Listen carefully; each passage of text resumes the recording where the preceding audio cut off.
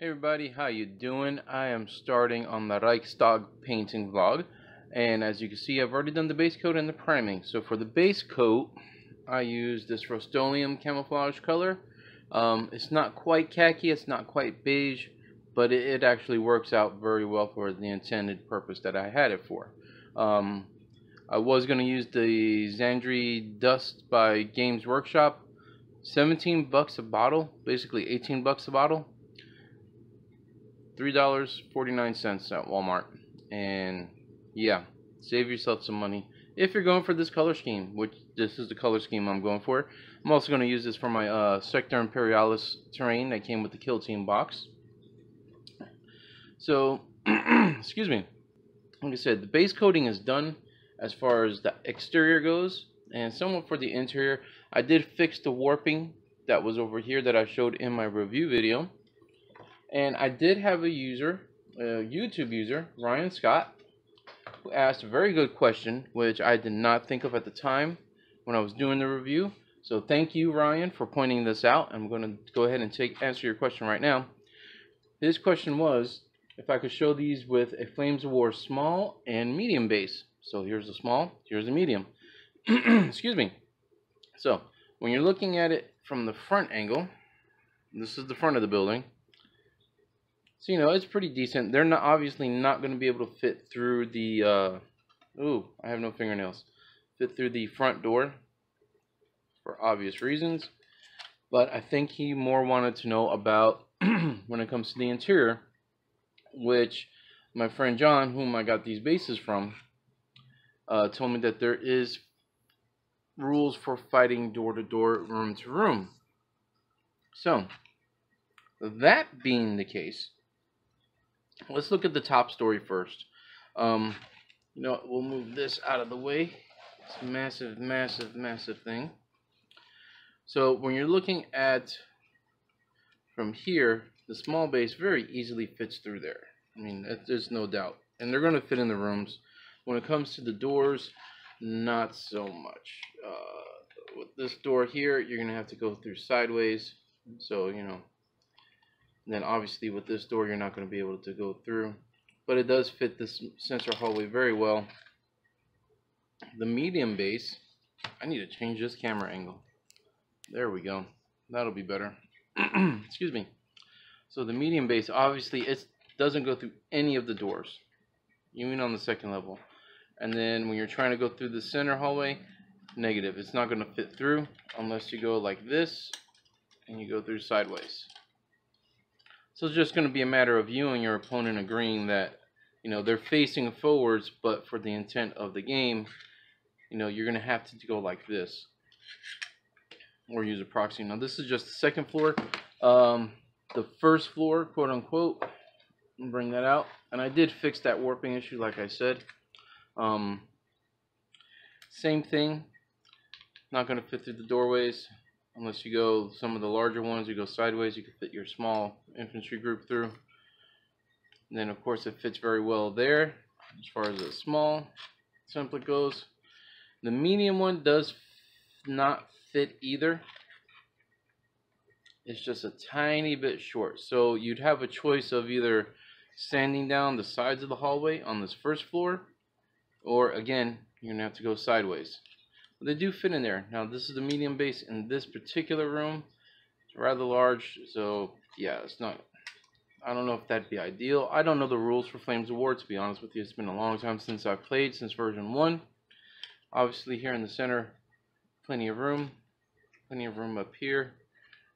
Again, same thing over here, same thing over there. So yeah, Ryan, I hope that answers your question.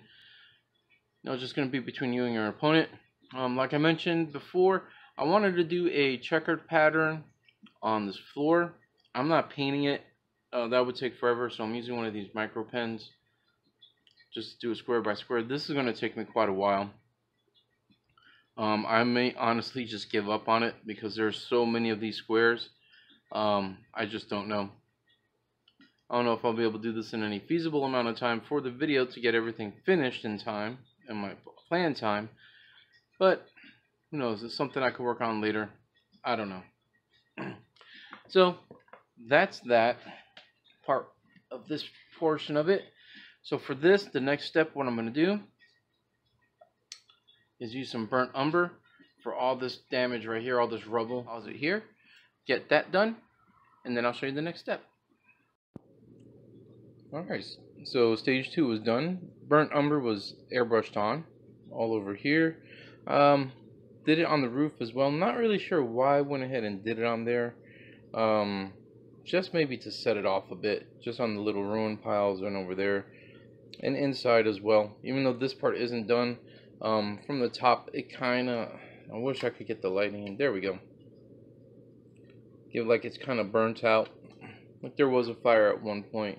There will be some black put on there, dry brushed. So that's that. But yeah, the main part is the building. See where there's little blast marks right here and here. Just little areas where I got some effect to go in there. It'll all be touched up here shortly. This is the back side, of course. You can see all that there. And on this side here as well. Oops. And then I went ahead, and while this was drying, I did each of these individually with a Sharpie, with this Sharpie to be exact. It's a very tedious process. Just to give you a good idea of how much time it took. On this corner right here, this was about 15 minutes for this. So yeah, went all the way ahead. I decided not to go ahead and do the rooms because this was just taking way too long. This spot right here, this is it's supposed to be debris, like dust and drywall. Same thing here. That's why all these areas are kind of just there. But they're going to get hit with some pigment powder. The best thing for me to suggest, if you pick this up and you want to do a checker pattern as well, make sure you have plenty of time. And just remember, you're going to have to choose a good starting point. Because once you start, you're pretty locked into the pattern. Now, I did mess up right here. You see this one in the middle? I just got to do a quick thing of white on this one little square, and that'll fix that. But maybe, start right here on this portion. Start your checker pattern, because once you start laying out this area or any area, like I said, I started over here. You have to do your best guess. I just assumed that this was like a wall, so that way I could just jump over here and start, or even start over here. Because then you can figure out, okay, this is going to go here, boom, boom, boom, boom, boom, and work your way around all these debris fields. Okay, so that's done. Not quite done. I haven't decided if I want to paint these walls red or leave them white and put up some awesome decals I got from Dave's Decals of graffiti that would look really cool in here. At least I think they will look really cool. So the next step, I'm not going to bother you showing it, but I'm going to use a pt.1 to dry brush on the highlights there, and then I'm going to follow it with an Agrax Earthshade. Now, if you're saying, yay, that looks just like something Gavin did on Warhammer Community, it's because it is. But it works perfectly for this building for my intent. So I'm going to do this all over the exterior, and I'm not going to touch the roof as of yet, because like I said, I'm going to do some painting up here. I haven't decided on what colors yet, and I am going to do some painting up here on these domes, because I want to give it that nice burnt or oxidized patina. Alright, we'll see you in a bit. Okay, dry brushing is done, and I'm going to go ahead and post this portion of the paint log up here in just a few minutes. So, like I said, for the stones, I was using I can't even read it, pt.1 for all this on the base. But this color was just a little too close to the base color. So I did end up using Hexa's Pale Sun to do some of the highlighting on here. I haven't done the Agrax Earthshade as of yet. Let's go ahead and take a look real quick.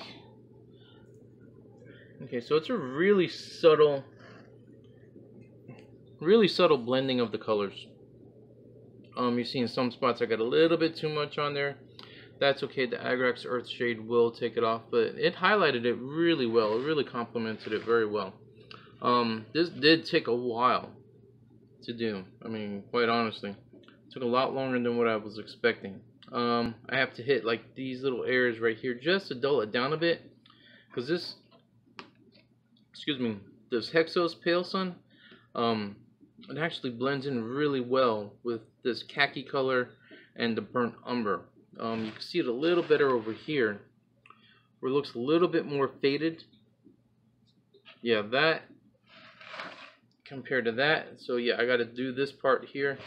But yeah, it's ending up looking really nice. So far, 3 colors. That's all I've gotten on there. Then the Agrax Earthshade, and we're good to go. As far as the windows for this color painting guide thing that I'm doing, whatever you want to call it, I don't think I'm gonna do the windows, to be honest with you. It's really tedious. I'm just not sure if I want to do that, because I did plan to have this done in time for Monday, but who knows? I don't know, but we'll go ahead and see. And then there's a lot of windows here that are broken, as you can see.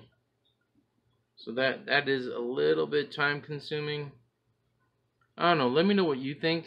If you think I should go ahead and do it, the more comments I get, probably I'll do it. I mean, to be honest with you, because you're looking at doing this,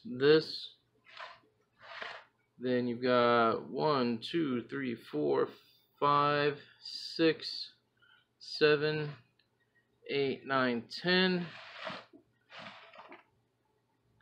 11, 12, 13, 14, 15. Yeah, like 15 windows to do. That's the back side. So yeah, that could take a little bit of time, having to do the aluminum inside the window. Do the aluminum there, and then wait for that to dry, and then doing the Waystone blue on top of it. Not sure. Might be something I do. I don't know. Let me know what you guys think. Hopefully this compilation video works out, and then we'll have part 2, which will cover the Agrax Earthshade portion, the roof, and possibly level 1 or level 2. Alright, y'all. Take it easy. Have a good one.